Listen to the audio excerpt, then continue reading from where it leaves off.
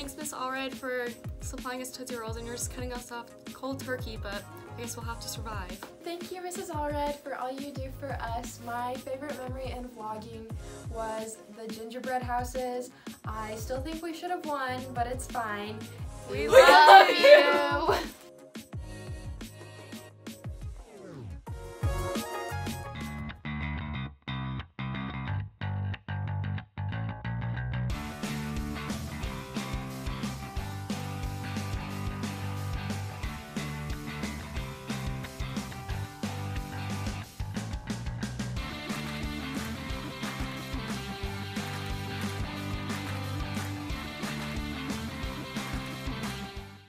Okay, 3.14159265358979323384626433383.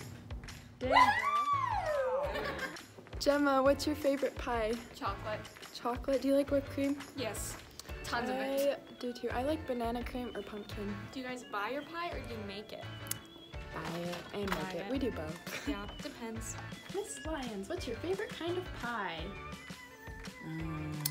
Banana cream. Me too. What's your favorite pie? It's a split between banana cream and pumpkin. That's exactly how I am. Oh! What's your favorite pie? Coconut cream, for sure. Yum. All right. Ask Okay, me. what's your favorite kind of pie? Pumpkin pie. Pumpkin pie? Do you like to buy it or do you make it? Buy it. Buy it? What's your favorite kind of pie? All of them. All of them? It's a good answer. Do you like whipped cream on it? Yeah. What's your favorite kind of pie? Pumpkin pie. Do you like whipped cream on it? No. No whipped cream. Favorite kind of pie? Apple pie. Do you like whipped cream? Yes. What's your favorite kind of pie? My favorite kind of pie is pumpkin pie. Pumpkin. What's your favorite kind of pie? What's your favorite kind of pie? What's your favorite kind of pie? I don't know. Okay. What's your favorite kind of pie? Apple. What's your favorite kind of pie? All right, JC, what's your favorite kind of pie? Apple pie. What's your favorite kind, Sawyer? Coconut cream. What's your favorite kind? I like pie. Okay, perfect. What's your favorite kind? I like pie. What's your favorite kind of pie? Oh, wow. What's your favorite kind of pie, Gavin? Okay, what's your favorite kind of pie? Chocolate cream. All right, what's your favorite kind? Nice. What's your favorite kind of pie, Adam? Apple. That's a great question. Blueberry pie. What's your favorite? Absolutely. Apple pie. Braden, what's your favorite? Apple pie. Apple? Blueberry pie. Favorite pie? Blueberry pie. Grandma's blueberry pie. Blueberry? Peach. Peach? I like triple berry. Peanut butter silk from Perkins. Yum. Favorite kind of pie? Pecan.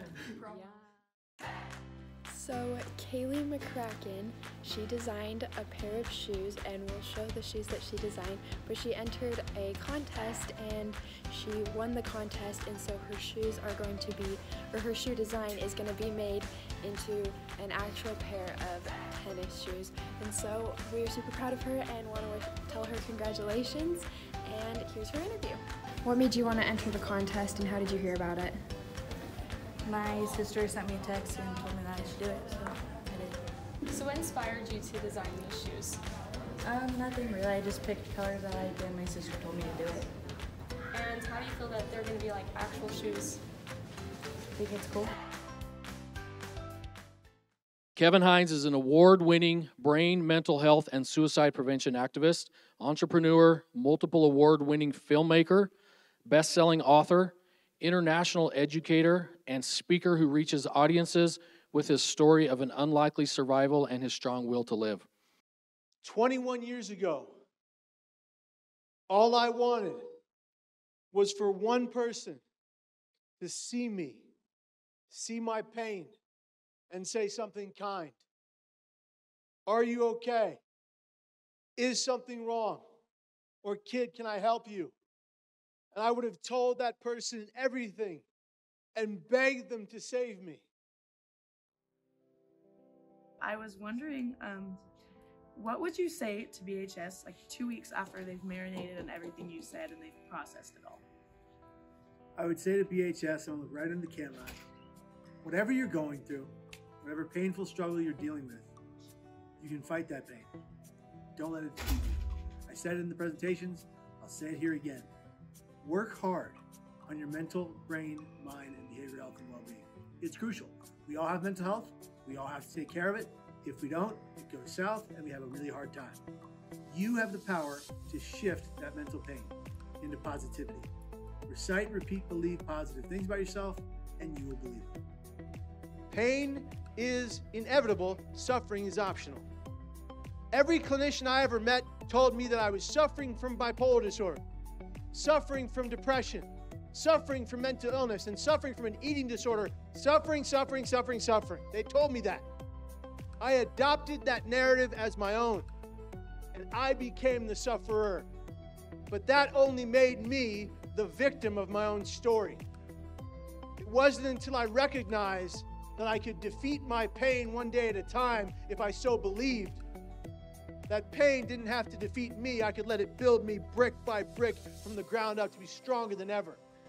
What is one of the biggest things you do now to help you when you're struggling? One of the biggest things I do has to do with resonance breathing because I live with a lot of anxiety. So when I'm anxious, I inhale 4 seconds through my nose. I hold for 4 seconds. I release 8 seconds like pursed lips, like a whistle but no sound. I do it 30 to 40 times whenever I'm anxious, or as long as it takes to get out of the anxiety-ridden behavior. When I'm having a panic attack, I do the same thing. And I wake up doing that. I do that in the afternoon. I do it at night. Suicide is not your solution. If you are in mental pain, if you today are considering suicide, please come up to a staff member, a teacher, or a counselor, or myself, and ask for help because you deserve it. If you don't want to ask for it here, if you're too embarrassed about it, text the crisis text line. Text CNQR to 741-741. Crisis text line. You can look that up. That CNQR is our foundation's keyword. It stands for something very important. It stands for Conquer Your Pain. Thank you so much. Thank you for having me. I appreciate it. Thank you for letting me interview you. It was a pleasure to have you. And to all of you watching, be here tomorrow and every day after that.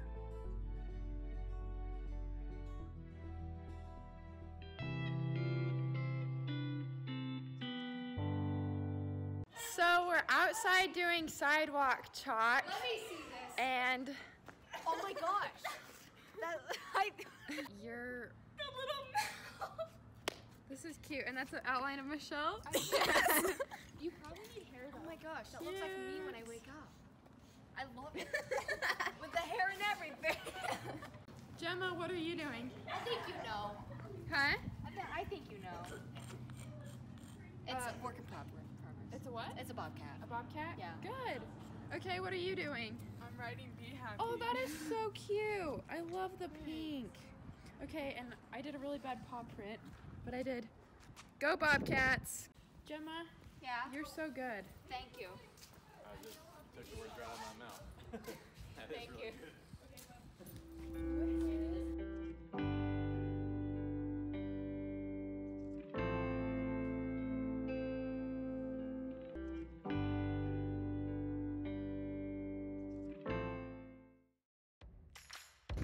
So how do you think your guys' basketball season went overall?